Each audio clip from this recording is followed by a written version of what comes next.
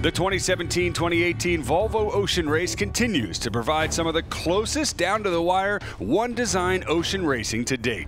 With 3 out of 11 legs completed, a clear split is developed between the podium and the trailing pack. The Spanish team Mapfre showing early dominance on 29 points after taking back-to-back wins in legs 2 and 3.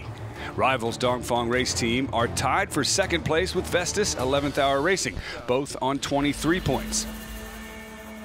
Tricky trade winds, subtropical cyclone storms, and another doldrums crossing are just a few of the challenges that lay ahead for the crews as they set out on Leg 4, 6,000 miles from Melbourne to Hong Kong. Leg 3 was freezing cold and this one's going to be boiling hot. I mean, the temperature inside the boat can get up to 50 degrees, and when you're lying there trying to sleep after spending 7 hours on deck, it's going to be just as hard as trying to get to sleep in the cold.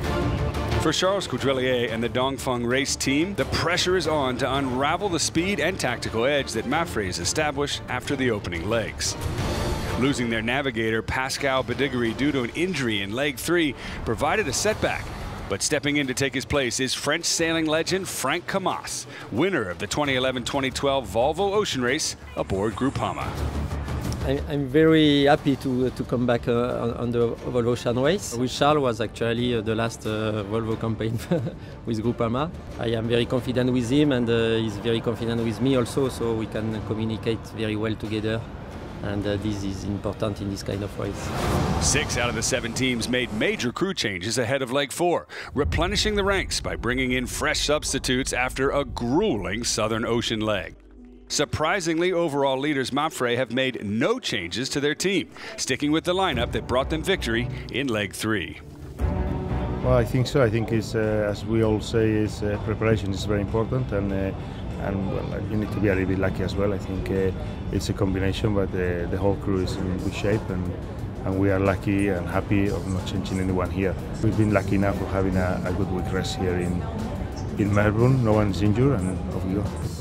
The week-long Melbourne stopover provided a much-needed respite for the crews and time for repairs for all the teams, in particular Team Akzo Nobel, who arrived 2 days after the Leg 3 leaders due to damaging their mast track in the Southern Ocean. So the plan tonight obviously is to get the rig totally stripped down and rotated so the mast track is facing upwards.